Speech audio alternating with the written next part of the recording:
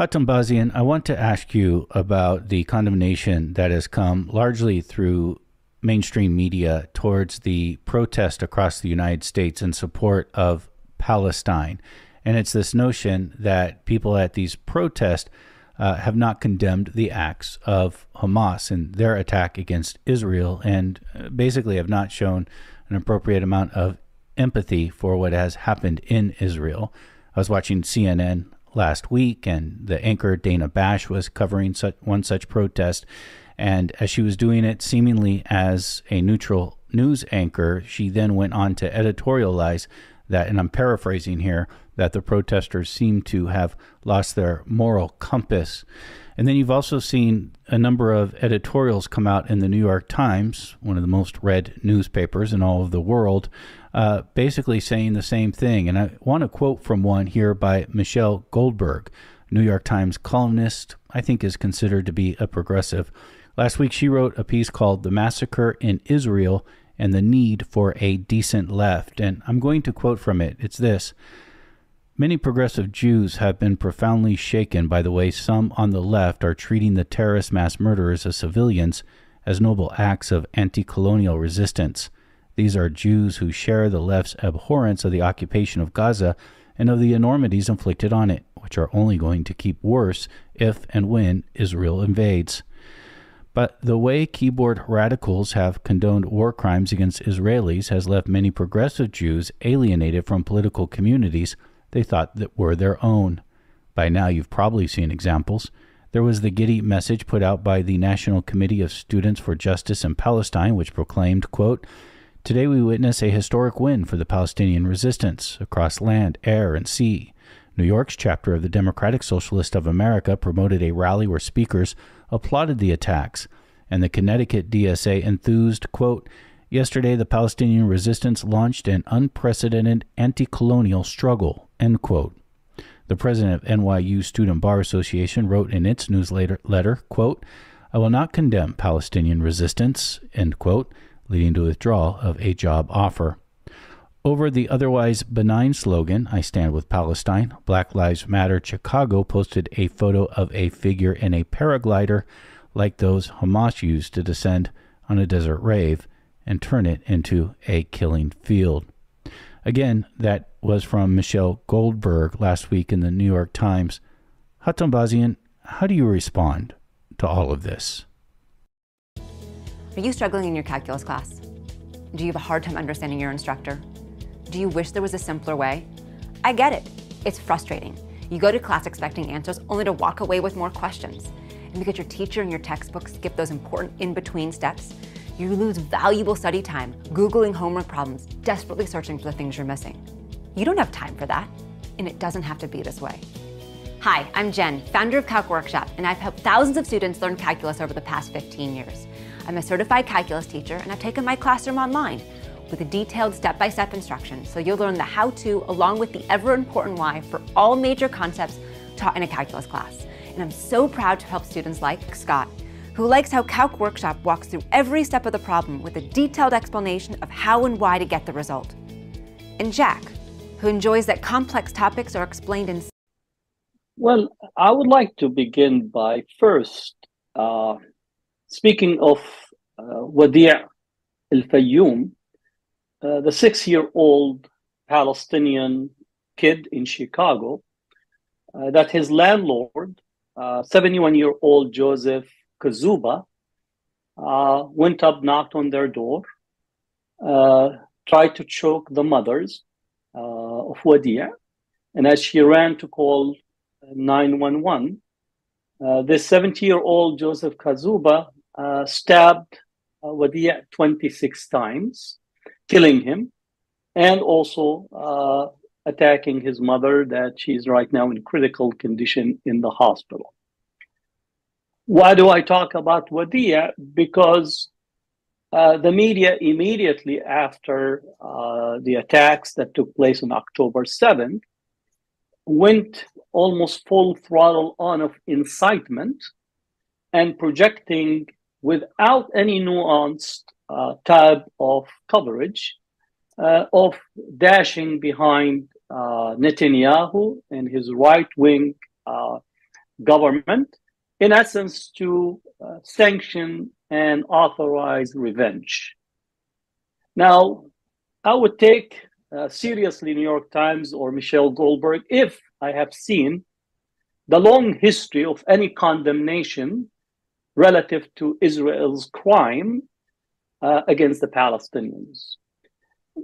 Did Michelle Goldberg wrote any editorial when in 2021 Israel leveled and bombed much of Gaza again, killing hundreds of individuals, even collapsing the media tower with AP and other agencies in there? Now, the discourse that Palestinians have often been accustomed to, that Israel violence is excused under this rubric of Israel have the right to defend itself.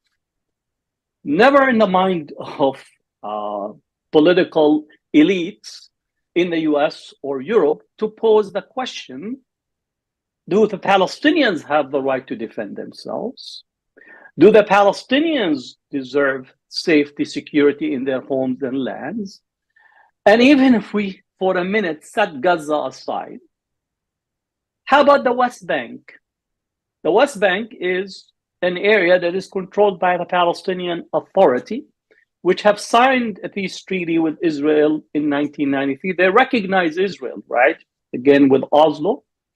Yet, almost every day, between 2 to 4 Palestinians are shot, killed by Israeli soldiers and unleashing the settlers on the Palestinians. So if your Michelle Goldberg lens is only thinking of reducing Palestinian to Hamas, again, thinking in relation to Gaza, I'll pose the question to all those Johnny-come-lately of colonial interpreters and sympathizers. Where is your condemnation of the assaults on the Palestinians in the West Bank as we speak today? Do you remember the names of individuals? Do you humanize their families?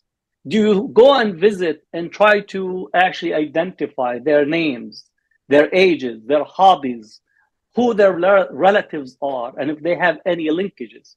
More importantly, if we think about the journalists that are covering, how come if you are concerned about human rights, where is the condemnation for the assassination of Shireen Abu Akleh, the journalist, right there in front of everybody's eyes? Yet the United States government, and Shireen Abu Akleh is an American citizen, yet there was no concern. Actually, the US government suppressed any type of investigation of itself, of its own citizens. So I can't take really seriously both the mainstream media, which never actually missed an opportunity to celebrate and incite for another war, reminding the New York Times, you're giving front page coverage to push for the war in Iraq is unforgivable, because President Bush could decide on invading Iraq on his own. He did not need 8 front page articles with Judith Miller actually pushing the war, the weapons of mass destruction, and yet your editors, your publishers never actually posed that question. So in larger context, progressives have always been progressives except on Palestine. And Michelle Goldberg and the latte progressives never, ever have come to reconcile themselves that Israel is a settler colonial state supported by the United States, put into Palestine, imposed upon the Palestinians by the Western world as the last colonial project to be commissioned in the earlier 20th century. Palestinians don't have to be angels in order for people to actually sympathize and demand an end for settler colonialism. But it seems even when Palestinians are, quote, angels in terms of nonviolence, because on the one hand, if Palestinians call for PDS, you call it anti-Semitism, and it's called for destruction of Israel. Nonviolent movement. And if they engage in violence, then they become, quote, use the term animals, and they need to be wiped out. Or as Lindsey Graham is saying flatten the place or turning into a parking lot. So again, the media discourses in the United States, and just important, no U.S. media outlet is actually reporting from inside Gaza. Talk about abdication of responsibility, right?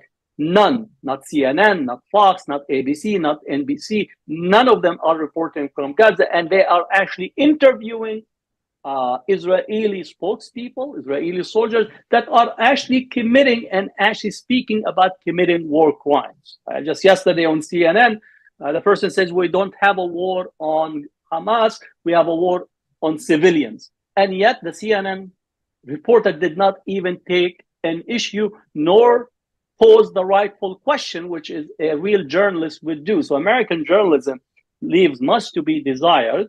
In essence, what we have is imperial journalism. If Israel is bombing Gaza civilian, Western journalists basically are celebrating, inciting, and justifying the killing of Palestinians without any type of consideration or examination. So the killing of Wadi al-Fayoum by the 70-year-old, the responsibility both is on the journalists that make the demonization of Palestinians an everyday practice. And as such, President Biden is calling the family, but he himself is part of the problem when he stood in there and said that Palestinians have decapitated children and babies, that he saw the picture. That was a completely fake piece that he himself from the pulpit of the White House demonized and created the conditions that resulted in the stabbing of Wadi' by a 70-year-old man in Illinois, in the suburb of Chicago in Illinois.